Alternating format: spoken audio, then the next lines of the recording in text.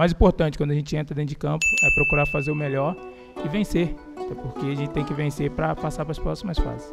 Ramires said this completely calmly 2 days before the opening game of the 2014 World Cup between Brazil and Croatia. And there's nothing more stressful than playing a World Cup at home in Brazil. Do you see any stress on the Brazilians' face? No, not at all. Now that's what Ramires is all about, calm and authoritative. So how has he completely disappeared off the face of the planet? Congratulations to Drecky Boy, the first person to guess Ramires as this week's player. It didn't take long for Ramires to break through at the highest level. At 20 years old, he was already one of the best defensive midfielders in Brazil. In 2008, he even won the Bola de Prata trophy, which rewards the best players in the Brazilian league that season. Don't forget, that year, he scored 11 goals. What a great eye for the goal! His amazing performances took him all the way to Europe. It was in Portugal, at Benfica, where he got his first taste of European football. He was so convincing in Portugal that he only stayed 1 season, because Chelsea came knocking. And it was in London where Ramires really hit his peak. Recoveries, precise passing, goals. After a steady start, Ramires became indispensable.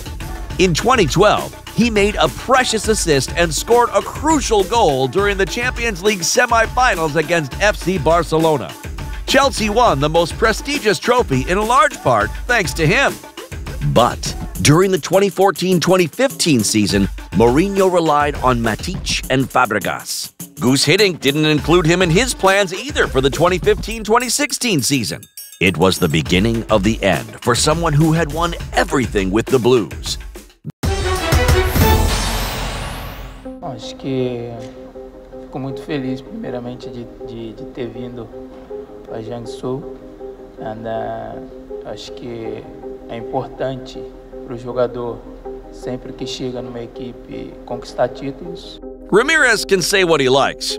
The challenge of playing for Jiangsu Suning, which he joined in January 2016, must have been far less interesting than his $14 million a year contract. But nothing went to plan. He didn't win titles. He then drew attention for his bad behavior. A few months after arriving, he went berserk and wanted to fight a referee who gave him a red card. He was suspended for 4 matches. During his second season, his performances were so bad, his club put him on the reserve team. His departure from London coincided with the end of the best part of his career.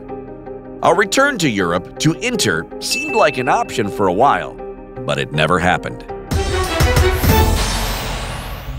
When Ramires went to China, he was only 29 years old. A bit early for exile, don't you think?